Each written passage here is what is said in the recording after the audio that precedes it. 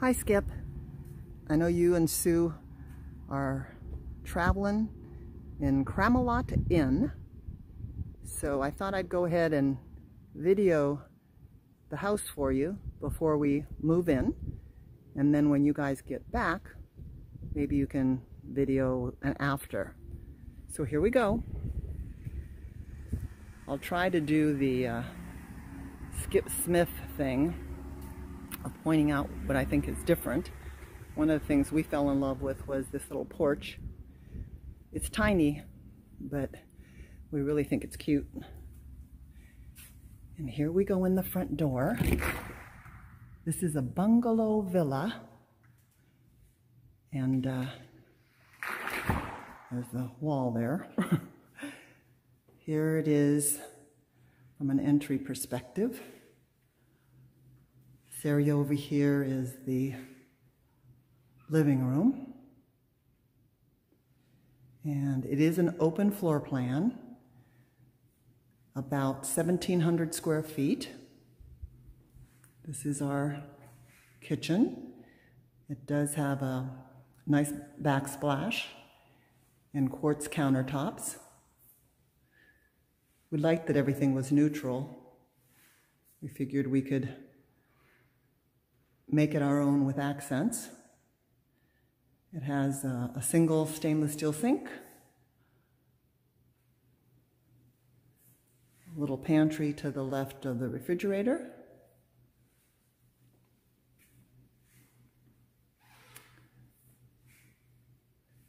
the dishwasher is over here to the side, and actually what we learned was right over here is where, oop, nope, that's not it. Well, you can see the slide out, I guess. And somewhere along here, I thought was the trash. Maybe this is it over here. Yeah, here we go.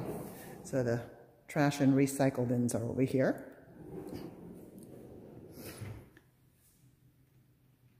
Gives you an idea of what the tile looks like. Again, we thought it was neutral, but had enough of a little pizzazz to it that we could go from here and make it our own. One of the things that really sold us on this house was the view. We're on the golf course and on the putting and chipping green, not where balls can hit us. And we also fell in love with this extended double lanai. When we stayed at the bungalows for the lifestyle preview, we learned how wonderful these lanais are. It has 2 fans. So we think we'll be spending a lot of time out there with coffee and wine in the evening. This is the area that will be the little dining room. And as I say, it's an open floor plan. That door over there takes you to the guest rooms. We'll go there next. But before that, I'll take you to the master.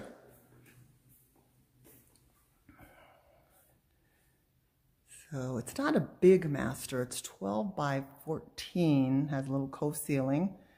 But because of the windows and the way the walls are, the bed really needs to go over there. So there's only 12 feet. We're used to king-size bed, but we did a queen this time to give us more room.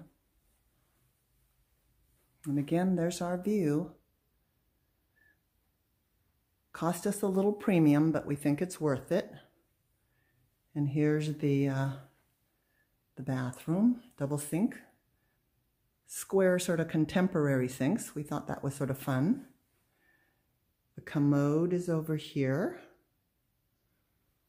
And then it does have the Roman walk-in showers you've described.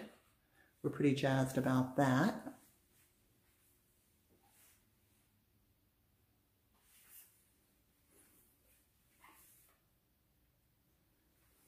And it has a little bit of an extended walk-in closet. So there's a little area back here that pops out, I guess, for linens and things. And then more storage over here, shelving. So that's sort of convenient.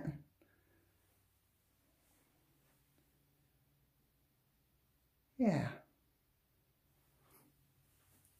So that's the master bathroom. And you can see the tile. I guess I didn't show that before. The tile is in here. We do have carpeting in the bedrooms, but they tell us that the tile is available right now. We could either buy some and set it aside if we decide that we want to change out later, or we could actually change the carpeting to tile and everything would match. So that's sort of nice. This is the guest area. And again, the square contemporary sink, quartz counter. It's not a real large bathroom, but it sure is adequate as a secondary bathroom. And then 2 extra rooms. Our thought is that we'll probably make one into a guest room by putting a sofa bed into it, and then make the second one an office computer area. So they're not big, they're about 10 by 11, but again, adequate for secondary bedrooms.